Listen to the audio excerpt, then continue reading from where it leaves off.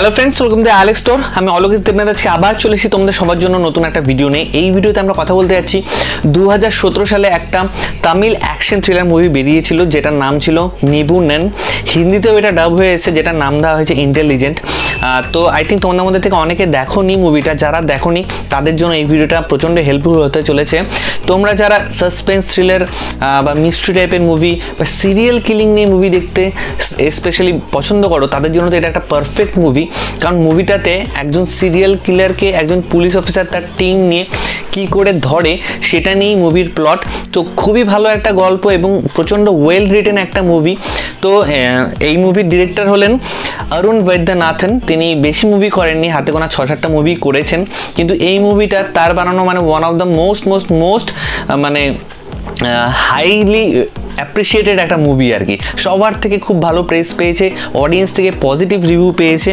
তো এই মুভিতে আমরা অর্জুন সার্জাকে দেখতে পেয়েছিলাম as a lead actor. Arjun charger এটা 150তম মানে 150th মুভি ছিল এবং অর্জুন সার্জাকে আই থিঙ্ক তোমরা অনেকেই পছন্দ করো। প্রচণ্ড ন্যাচারাল একজন অ্যাক্টর, মনেই হয় না যে তিনি স্ক্রিনে অভিনয় করছেন। এত সুন্দর মানে হাব ভাব, চলাফেরার ধরন, তার বডি ল্যাঙ্গুয়েজটা অসাধারণ। প্রচণ্ড মানে নর্মাল অ্যাক্টিং করেন তিনি, যেটা খুব মানে আই ক্যাচিং হয়।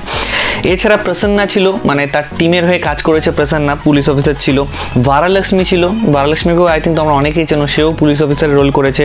শ্রুতি হরিহরন ছিল, যিনি অর্জুন সার্জার ওয়াইফের রোল প্লে করেছেন এবং এই শ্রুতি হরিহরনে কিন্তু অর্জুন সার্জার এগেনস্টে একবার সেক্সুয়াল হ্যারাসমেন্টেরও কেস এনেছিল। মিটু মুভমেন্ট যখন চলছিল তখন কিন্তু এনেছিল।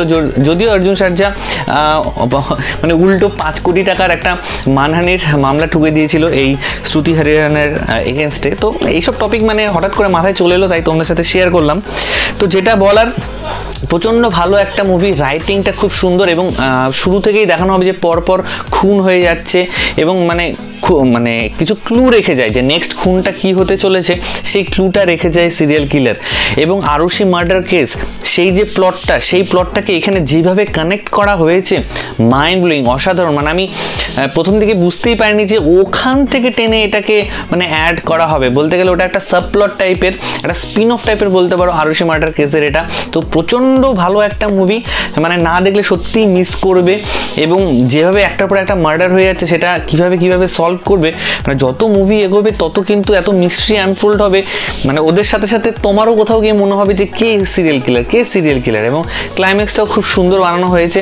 তো overall it's a perfect movie. এই কোয়ারেন্টাইন বা লকডাউন পিরিয়ডে তোমরা প্লিজ এই মুভিটা অবশ্যই দেখো। আশা করি তোমাদের কারো খারাপ লাগবে না।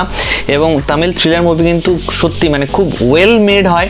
এটা এমন বলবো না যে প্রচুর হাই স্কেলে, লার্জ স্কেলে বানানো হয়েছে, খুব মিডিয়াকর মুভি বানানো হয়েছে, কিন্তু রাইটিংটা এত স্ট্রং যে মুভিটার লেভেলটাই অন্য জায়গায় নিয়ে গেছে আর কি। তো প্লিজ এই মুভিটা কিন্তু তোমরা সময় পেলে অবশ্যই দেখো। এই ভিডিওতে এইটুকুনি বলার ছিল। ভিডিওটা ভালো লাগলে লাইক, কমেন্ট, শেয়ার করতে একদম ভুলবে না।